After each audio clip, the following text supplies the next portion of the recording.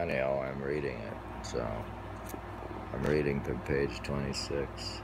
Mind affects its body in 4 ways, subconsciously, through that unbelievably subtle physiological intelligence which Dietrich hypothesized under the name of the entelechy, consciously by deliberate acts of will, unconsciously again by the reaction upon the physical organism or emotional states, and having nothing to do with the organs or processes reacted upon, either consciously or subconsciously in certain supernormal manifestations outside the body.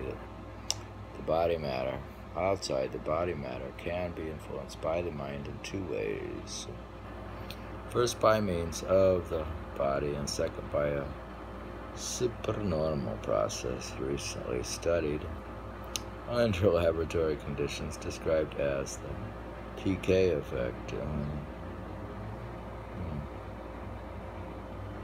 Similarly, the mind can establish relations with other minds, either indirectly by willing its body to undertake symbolic activities, such as speech or writing, or supernormally by direct approach of mind reading, telepathy, supersensory perception. Alright, let us now consider these relationships a little more closely.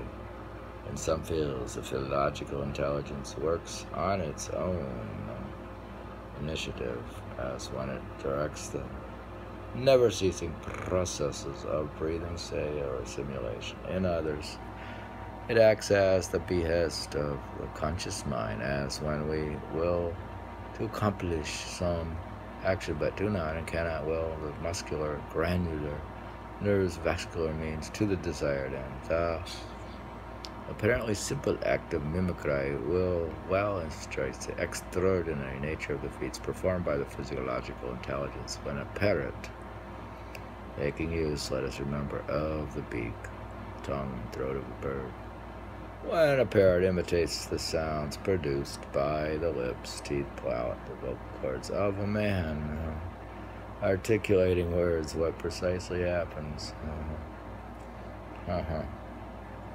Responding in some as yet entirely uncomprehended ways to the conscious mind's desire to imitate some remembered or immediately perceived event. The physiological intelligence sets in motion large numbers of muscles coordinating the effects upon such exquisite skill that the result is a more or less perfect copy of the original organism level of the conscious mind, not merely of the parrot, but of the most highly gifted of human beings, would find itself completely baffled by a problem of comparable complexity. As an example of the 3rd way in which our minds affect matter, we might cite the all-familiar phenomenon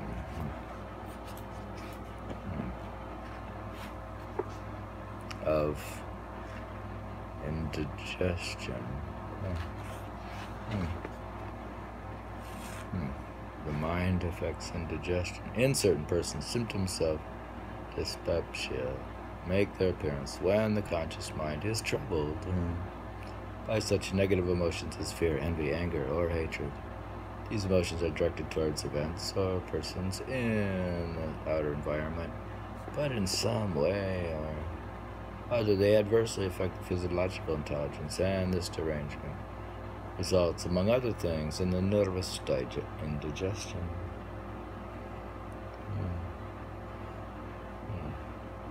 It's very advanced for 1945. From tuberculosis and gastric ulcer to heart disease and even dental caries, numerous physical ailments have been found to be closely related to certain undesirable states of the conscious mind. It's a mind-body correspondence he's describing. for health. Conversely, every physician knows that a calm and cheerful patient is much more likely to recover than one who is agitated and depressed. Yeah, it seems this has been around, sort of like the other book, William James, Varieties of Religious Experience. Most of the stuff was around. Finally, we come to such occurrences as faith healing and levitation occurrences, supernormally strange, but nevertheless attested by masses of evidence, which it is hard to discount completely. Precisely how faith cures diseases, whether at Lourdes or in the hypnotist's consulting room, or how St. Joseph Cupertino was able to ignore the laws of gravitation, we do not know. Let us remember that we are no less ignorant of the way in which minds and the bodies are related in the most extraordinary of everyday activities. In the same way, we are able to form any idea of the modus operandi of what Professor Rhine has called the Piquet effect.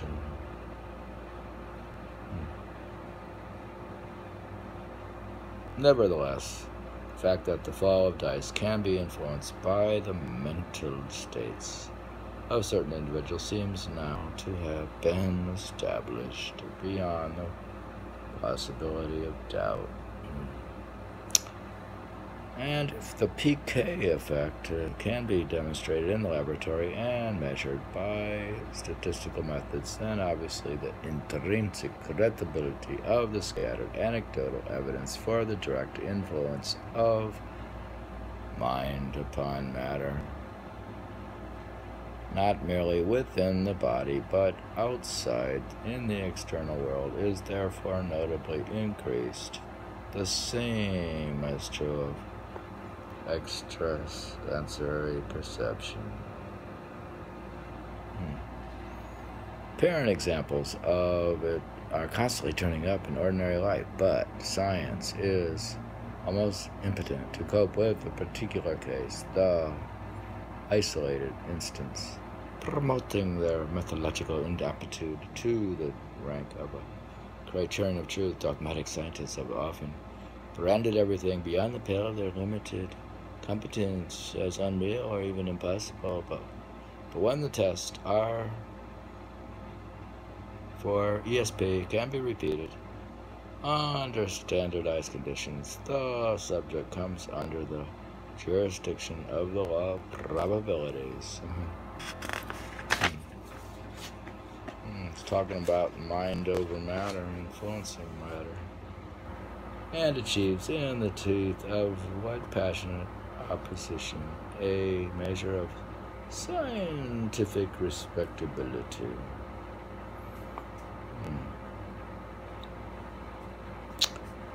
Such very boldly and briefly are the most important things we know about mind in regard to its capability to influence matter. From this modest knowledge about ourselves, what are we entitled to conclude in regard to the divine object of our nearly total ignorance? First, as to creation, if a human mind can directly influence matter, not merely within, but even outside its body, then a divine mind, eminent in the universe or transcendent to it, may be presumed to be capable of imposing forms upon a pre-existing chaos of formless matter, or even perhaps of thinking substance as well as forms into existence. Once created and divinely informed, the universe has to be sustained. The necessity for a continuous recreation of the world becomes manifest according to Descartes. Quote, when we consider the nature of time or the duration of things, for this is of such a kind that its parts are not mutually dependent and never coexist. Accordingly, from the fact that we are now, it does not necessarily follow that we shall be a moment afterwards, unless some cause vis-a-vis that which first produced us shall, as it were, continually reproduce us, that is, conserve us. It says God as to conserve you. After he's created you, he's going to have to do maintenance. It won't work. Here we seem to have something analogous on the cosmic level to the physiological intelligence, which is in man, the lower animals, unsleepingly performs the task of seeing that bodies behave as they should. Indeed, the physiological intelligence may plausibly be regarded as a special aspect of general recreating logos.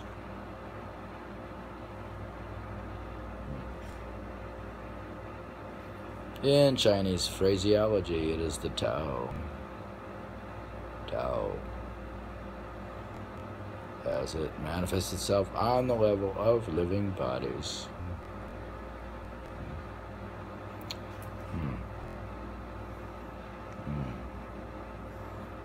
Interesting. He talks about, from page 26 to 28, pretty much mind affects its body.